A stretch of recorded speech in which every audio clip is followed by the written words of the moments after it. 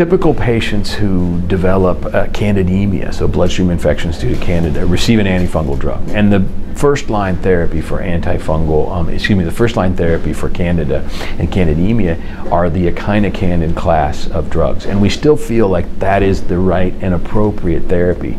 The problem is we're now seeing some of these species, some of these isolates, some of these patients with the Candida infections due to Candida auris develop resistance to that class of antifungals, in which case you can still use one of the other two classes if they are susceptible.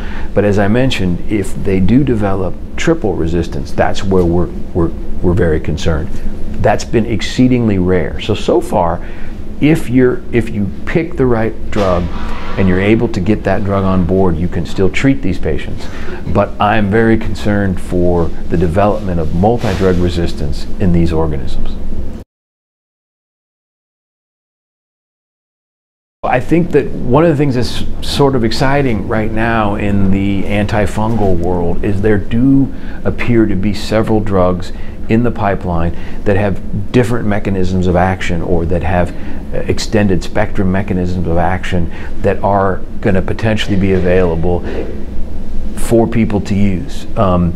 That we haven't really had a new antifungal drug in many years, in fact maybe in a couple decades, and so it's exciting to see that there is a pipeline, and I'm hopeful, and I really hope that work continues rapidly to get these drugs into human trials and to find out how well they will work against fungal infections.